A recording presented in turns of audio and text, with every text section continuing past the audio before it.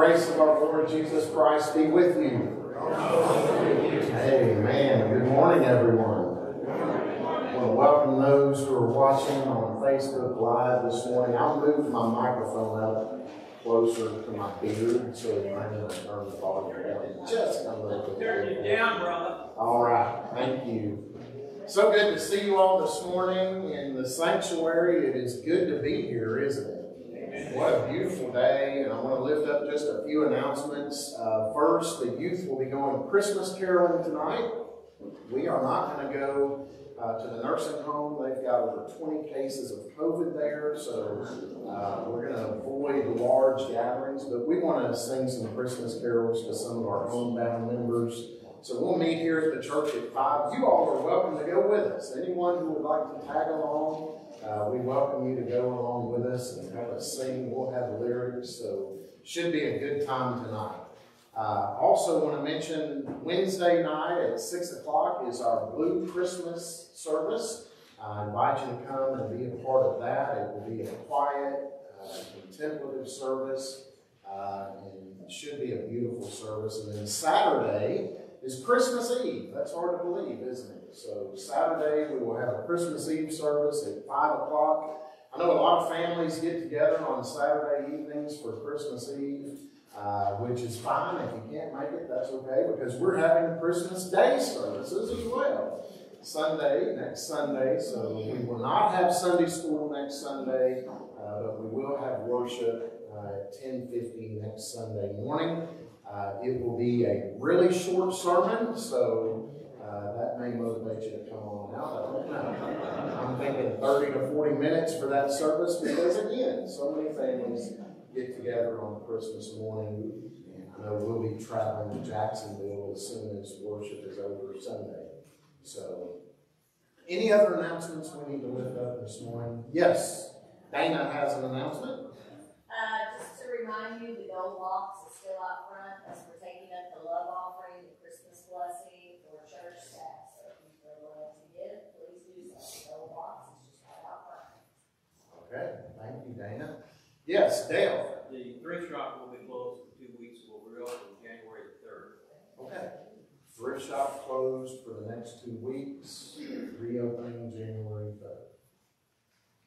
If there aren't any other announcements, let us open our hearts and our minds as we enter into this time of worship.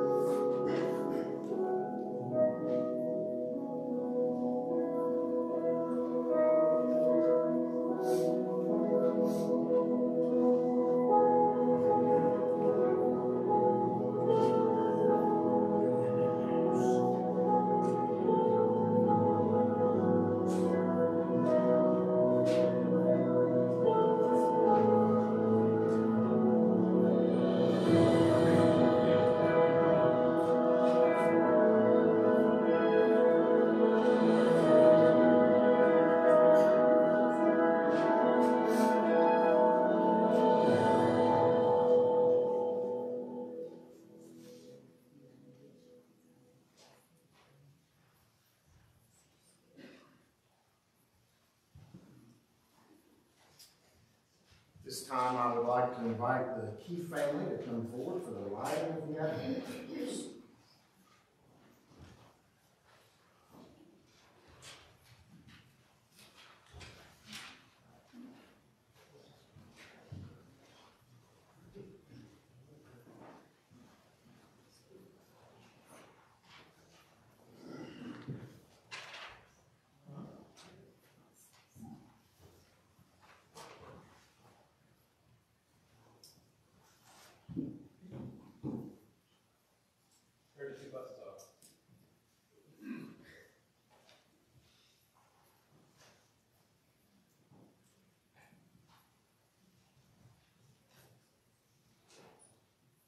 Isaiah said that the Lord spoke to the king and said, "Ask a sign of the Lord your God. Let it be deep and Sheol, or high as heaven."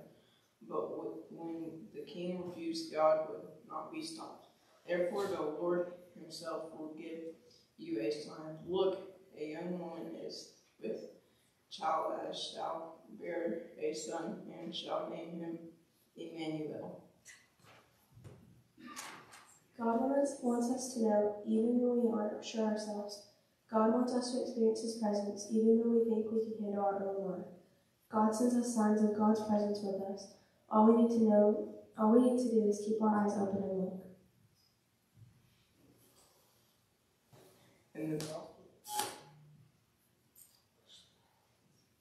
In the Gospel of Matthew chapter 1, we hear this story about the angel of the Lord visiting Joseph in his sleep.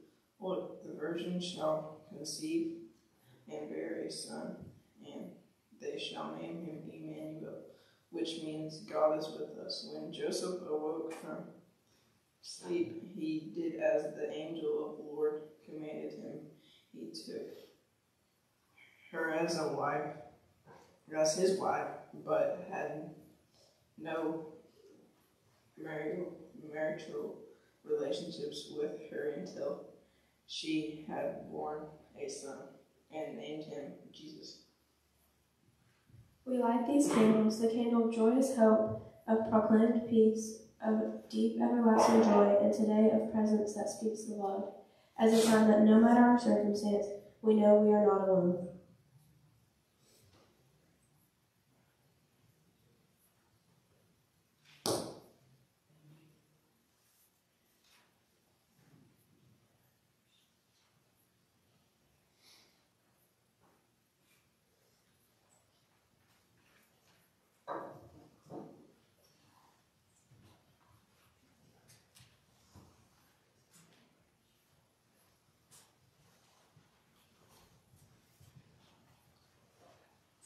Please join me in the prayer of confession found in our bulletin and on the screen. God of joyous hope, proclaim peace, deep everlasting joy, and unconditional love. We have done wrong. We have tarnished the gift you gave freely. We have buried you so deeply in our hearts, the world doesn't see you. We have not followed Christ. We have ignored your teachings. We have lived lives of apathy against your love. We have built fences and fortresses to push people away. And we have silenced the cries of those in need. Forgive us, we pray. Free us from our sins. Free us from our captivity. Free us to a life lived in joy through Jesus Christ our Lord. Amen. Hear these words of assurance. The prophets of old have declared, I will greatly rejoice in the Lord. My whole being shall exalt in my God, for he has clothed me with the garments of salvation. He has covered me with the robes of righteousness. Friends, believe the good news. In Jesus Christ, we have already been forgiven. If you are able, please stand and join me in the call to worship. We have been looking for a sign. God with us. We have been waiting for a Savior. God with us. The time is near. Can it be? God with us. Come, let us worship the God of sign, wonder, and promise. Please join together in the first hymn, Angels from the Realms of Glory. We'll sing verses 1, 2, and 4. It is also found in your hymnal on page 220.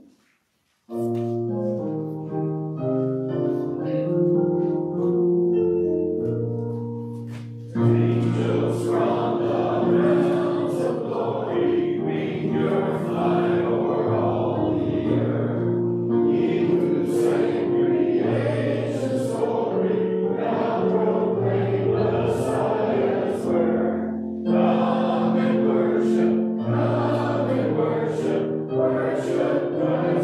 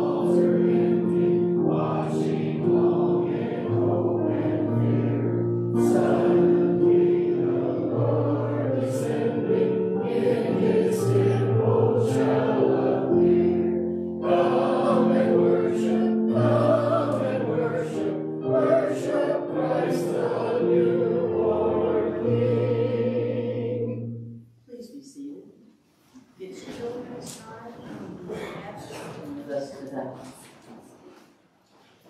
Yep. There's a few. And I'm going to sit this way so you can see what we're doing today. And you're going to sit right here and face me. Just make a circle. Since there's all of them. Okay? I'm going to tell you about 3 gifts, the gifts of Christmas that we have. And we've talked about them, already, about all the different things that happen at Christmas time. So I'm going to tell you 3 stories, okay? At least 2 stories. And this is a story about a little lady who lived at the end of her town, all by herself, in her home, except she had 2 mice that lived with her. And it became Christmas time, and she wanted to give something to her mice. Don't you like to give things to other people? So she looked and she looked around her little house to see if she could find anything that she could give to the mice. What do you think she might have done? 2 pieces of cheese. So she wrapped those 2 pieces of cheese up and she put them someplace where she knew the mice would find them. And I'm just going to lay them down there. And the next time the mice were out looking around, guess what they found? They found those 2 pieces of cheese. Now these are Disney mice. So they look like Disney mice. And the 2 mice found the pieces of cheese. And they thought, we don't have anything to give to the lady for Christmas, our little old lady that we live with. And so they took their 2 pieces of cheese and they went into the village and they traded those 2 pieces of cheese. And the next time when the lady came up, she looked around and they had given her, what is this? A candle in a wreath. And she put it in her window because she wanted to know this is the only thing she had for Christmas. And you know what? There was a knock at the door. And the neighbors started coming. And they brought many, many things to share with her for Christmas. Cookies, another tree, some food. And so she said to them, why did you come do this for me? And they said, because we saw your candle in the window and we knew that the spirit of Christmas was in this house. And that's why they came to share with her. There was a little girl who wanted to give her mother a present. And she didn't have any money and she didn't know what to do. So when she went to bed at night, she looked out her window and up in the sky she saw what? The moon. She saw the moon shining. And she wished and she wished and she said, oh, could I have a moon to give to my mother? Well, you know she can't have a moon. But she would like something to give to her mother. And the next day when she woke up, on her windowsill, what did she see? She saw a little white disc that looked just like a moon. And when children get all excited, what do? We run, and she was running down the stair steps. She stuck the moon in her pocket, ran down the steps, and what'd she do? Fall, and it broke, and she was so upset. And so she said to her mom, I broke it. And her mom said, well, let's see what you have.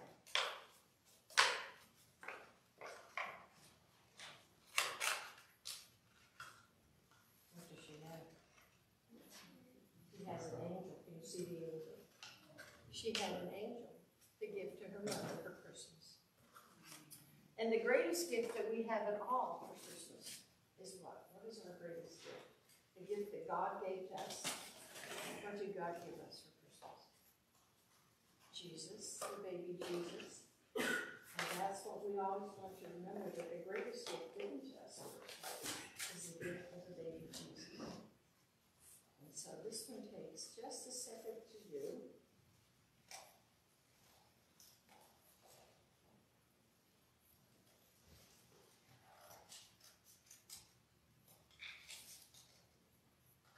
And where was the baby Jesus born? In a manger.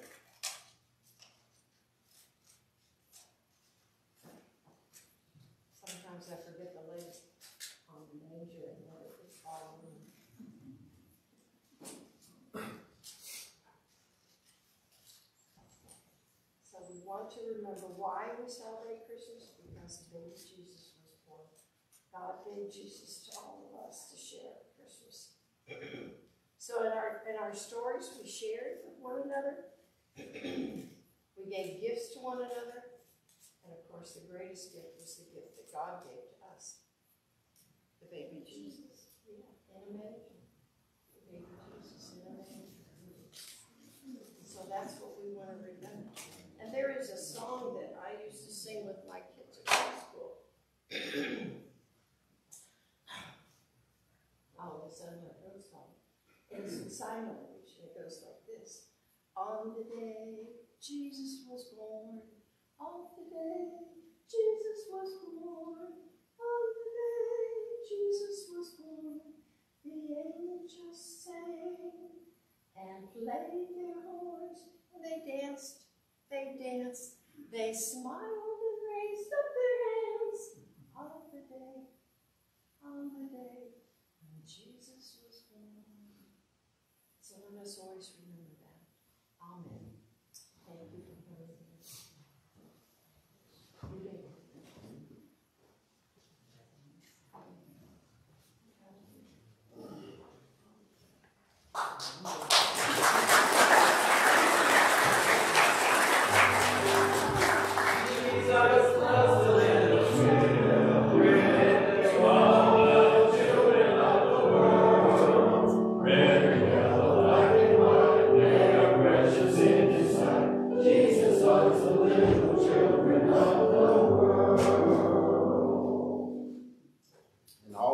Children said, Amen. Amen.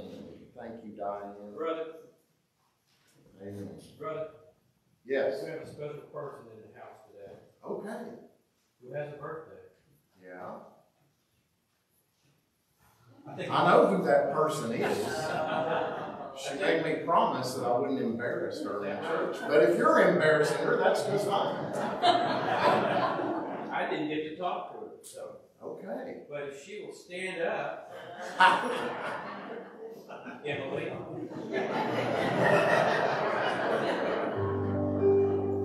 Happy birthday to you. Happy birthday to you. Happy birthday, God bless you. Happy birthday to you. And many more. I promise I did not put them up there. Happy birthday. Emily is 19 today. That's hard to believe. Well, I invite you to hear these words from the Gospel of Matthew. Our Gospel reading today is from Matthew chapter 1, verses 18 through 25. Hear these words. Now the birth of Jesus the Messiah took place in this way. When his mother Mary had been engaged to Joseph, but before they lived together, she was found to be with child from the Holy Spirit. Her husband Joseph, being a righteous man and unwilling to expose her to public disgrace, planned to dismiss her quietly. But just when he had resolved to do this, an angel of the Lord appeared to him in a dream and said, Joseph, son of David, do not be afraid to take Mary as your wife, for the child conceived in her is from the Holy Spirit.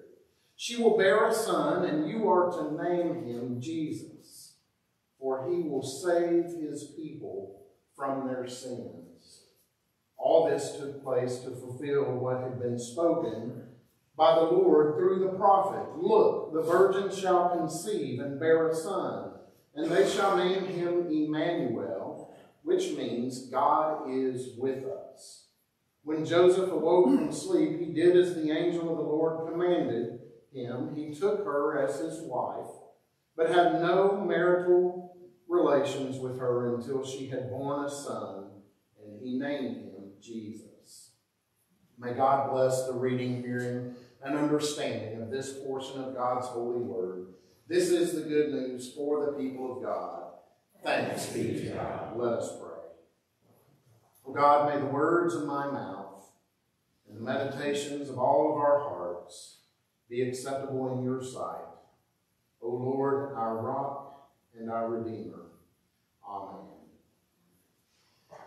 During Advent, we prepare for and anticipate the coming of Christ. We remember the longing of the Jewish people for a Messiah, and we also remember our own longing for a Savior who will bring peace and wholeness to a world that is filled with tension, a world that is broken in so many ways. In this season, we look forward to celebrating the hope and the joy of the Incarnation and the love of Christ, which transcends the hate and division we see in our world. We recognize our own need for forgiveness, salvation, and new beginnings. The good news in our gospel reading this morning is that God is still creating. I don't know if you caught that in the gospel reading. But the story of God's Son entering our world is why we gather and celebrate each Christmas. The life of Jesus is why we gather and worship each and every Sunday. Through the Incarnation, God has moved into our neighborhood, and because of this, we have hope. But the story of the Incarnation is much bigger than just Christmas. The story of the Incarnation began when God breathed the cosmos into existence through the Word. When I think about the Incarnation, my first thought is John chapter 1, where John writes, "In the beginning was the Word, and the Word was God, and the Word was with God. He was in the beginning with God. All things came into being through him. And without him, not one thing came into being. What has come into being in him was life. And the life was the light of all people. The light shines in the darkness, and the darkness did not overtake it." Jesus, the Word. Jesus, Emmanuel, God with us. You see, this was the first incarnation, the Word, the Logos, Jesus, there in the beginning, the creative logic that birthed the cosmos. In our text this morning, Matthew describes what is happening in Jesus as a genesis, a creation, a beginning. In Genesis 1, we read that a wind or pneuma or breath from God swept over the face of the waters. We see this same breath or Spirit of God at work creating in Mary and Joseph in our scripture reading today in Matthew chapter 1. And this verbal link invites reflection on the place of this story in the story of God's creative work all the way back to Genesis. God spoke and the world came into being. The Spirit moved, right? Here again, by the Spirit and promise of God, a new creation comes into being. Now, early Christians frequently imagine the Christ event, especially the resurrection of Jesus, as the 8th day of creation. And that 8th day continues today. God's creative hand is still at work in our world today. The mysterious power of this season of Advent and the anticipation of the birth of Christ and Christ coming again in final victory is the reality that God ain't done yet. God is still working. God is still moving. God is still creating in our world today. The Spirit or breath of God is still moving in the lives of God's people. Through Christ, hope, peace, joy, and love are being born and sometimes reborn in our lives and in the lives of people all around the world. One of my pastors, really a hero of the faith for me, was Brother Paul Holderfield.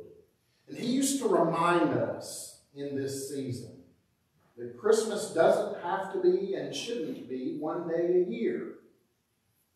Christmas should happen 365 days a year. You remember that, Kelly? Brother Paul always preached that sermon on Christmas. Christmas doesn't have to be one day a year. It should happen all year. The hope, peace, joy, and love we experience through Jesus should continue to shape our lives and how we live in the world that God loves and that God is saving every single day. So as we look forward to Christmas and celebrating the incarnation, the birth of our Savior, may we slow down and consider all the ways God is creating, breathing life into our lives, and how God is inviting us to breathe life into the lives of others. Think about how God can use you to bring hope, peace, joy, and love to those around you. That's what our focus should really be on in this season, right? The ongoing work that God is doing in our world and how Christ invites us to join him in that work. How do we do that? I mean, we're all so busy. We've got parties and we've got gifts to buy and we've got caroling to do. There's so many things on our to-do list, aren't there? And if we're not careful, we will rush right through this season and miss the mystery of the incarnation and how Christ is being born anew in each of us. And so, some of the ways we can do that this season, we can remember and really appreciate the mystery of the incarnation, is to look for those who are lonely. Seek out those who are hurting in this season. That's really what our Blue Christmas service is all about. You know, Christmas isn't always great for everyone. There are those who every year at Christmas their hearts grow heavy as they think about the losses they've experienced, as they think about the challenges they face each day. And that service is a time for them and for all of us to come together and to remember God's grace in our lives, even in the midst of deep darkness and pain. Look for those, seek out those who are hurting in this season. Open your hearts to the poor who struggle to find hope in this season of excess. I don't know how many times, how many commercials I've seen advertising brand new $60,000, $70,000 cars for Christmas. I went ahead and put that on my list and gave it to Kelly just in case. Those commercials are everywhere. Think about the advertising in this season. You need this. You need to give this, right? Give this to bring happiness. And we don't think about the act of giving, do we? We think about ourselves driving around in that new $70,000 sports car. At least I do, I'll confess. But it's so much more than that. It's about opening our hearts, opening our eyes to those who are suffering around us. And they're everywhere. People are suffering. People are hungry. People are cold. It's about reaching out to the broken, to those who have been considered undesirable, those who find themselves alone and rejected and despised. It's about opening our hearts to those who in this season need to experience the birth of Christ in a very real way, in a way that we can participate in as the body of Christ. When we allow God's light and God's love to shine through us, that's what we mean by the 8th day of creation. God is still working. When we don't withdraw into ourselves and think about only our needs, when we have open hearts and open minds and open eyes to the suffering in the world around us, and allow that light and love of Christ to flow through us into the lives of those who are beaten down, those who are discouraged, disheartened. And I believe that's really the call of the church, especially in this season, to share the peace, hope, love, and joy that we have experienced. And to make sure that peace, hope, and love, and joy is experienced by all people. I love the reminder in this season, the baby Jesus, born to humble parents, living in poverty, struggling, on the road, on the run. And Jesus is born to bring us hope. God set aside all of the privilege that God could have enjoyed, right?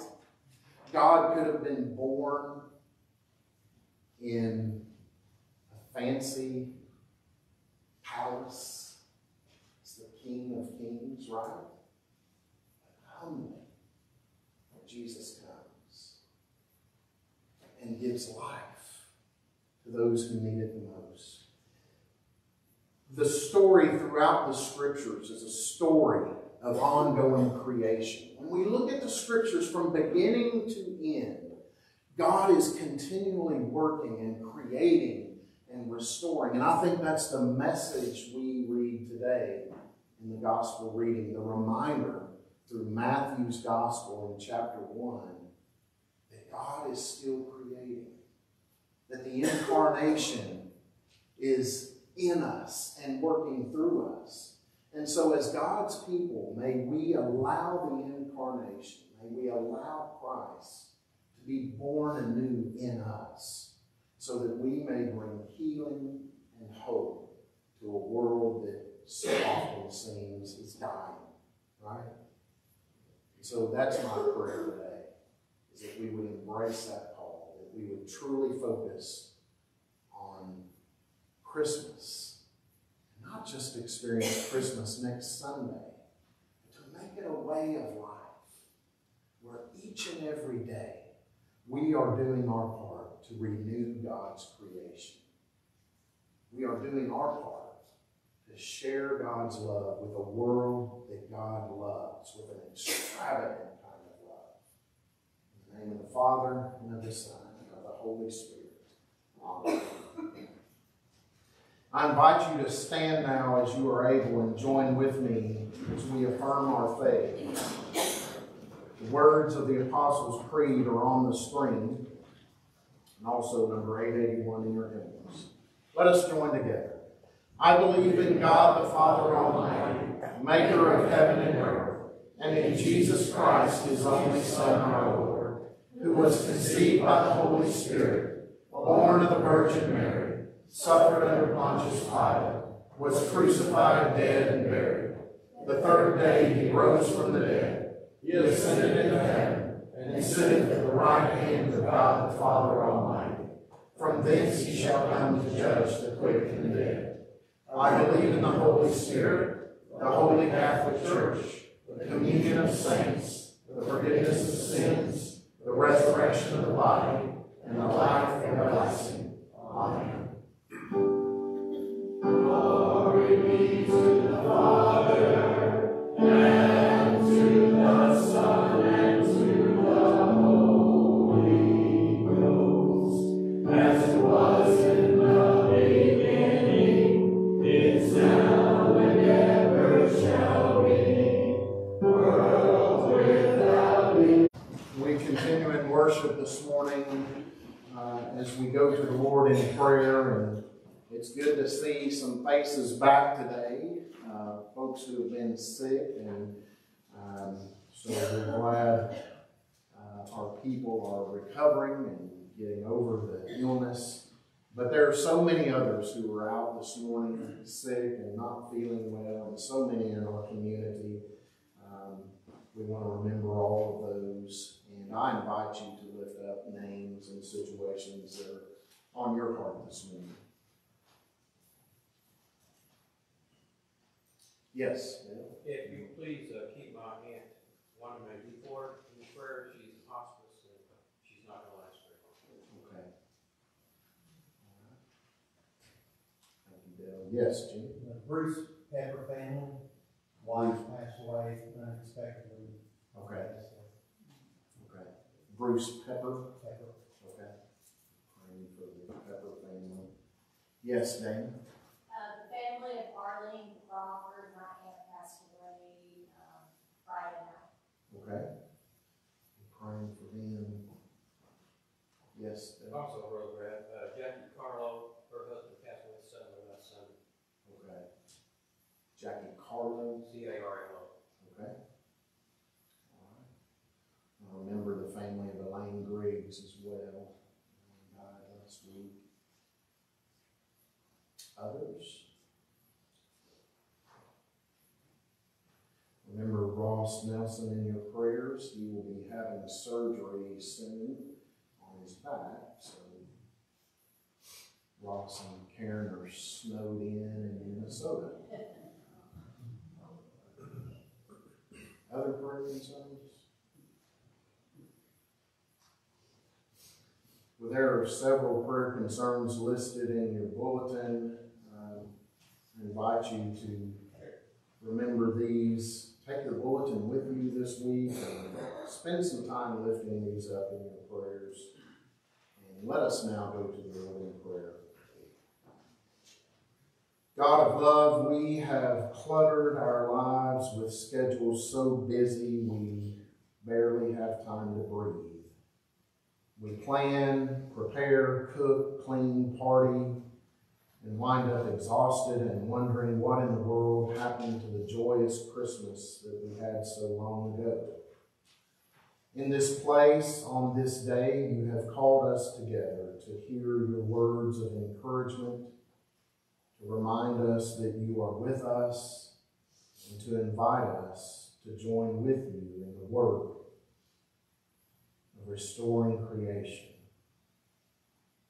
We do not need to rush about in order to have Christmas, for the witness of your love is here among us right now, in this moment of stillness and silence. And so we pray, God, that you would open our hearts and help us proclaim your presence. Help us reach out to one another in joy and peace. As we have brought our concerns to you in prayer, remind us again that you hold each and every one of us gently and lovingly in your constant care. We thank you for your love. We thank you for your forgiveness when we fall short. And we ask all these things in the name of the one whom you sent to heal and free us. We ask you, God, to hear us now as we pray the prayer Jesus taught us, saying, Our Father, who art in heaven, hallowed be thy name. Thy kingdom come, thy will be done, on earth as it is in heaven. Give us this day our daily bread, and forgive us our trespasses, as we forgive those who trespass against us. And lead us not into temptation, but deliver us from evil. For thine is the kingdom, and the power, and the glory forever. Amen. And now let us prepare to bring ourselves and our gifts to God. Would the ushers please come forward for this morning's tithes and offerings?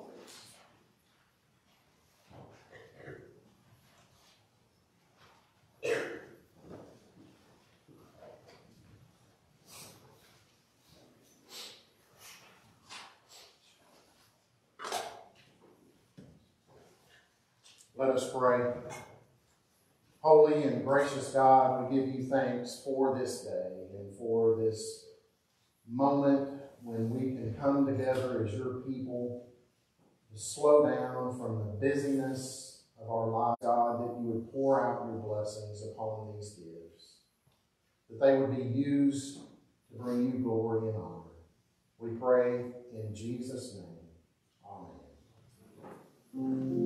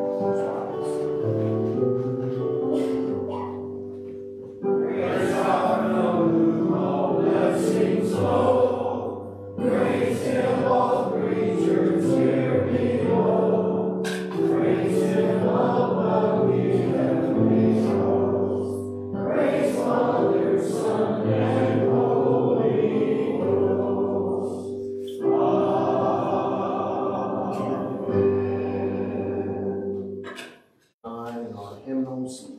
And remember the call of Christ on our lives to be disciples. Let us lift our voices together as we sing this closing hymn.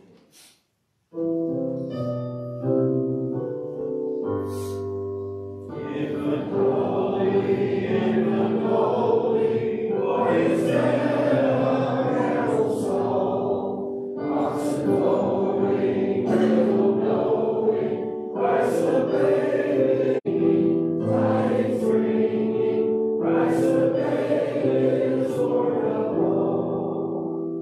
Christ the baby. Flocks were sleeping, shepherds keeping, vigil till the morning grew. Saw the glory, heard the story, tidings of the gospel true. Thus rejoicing, free from sorrow, raise his voice, bring the morrow. Christ the babe was born for you.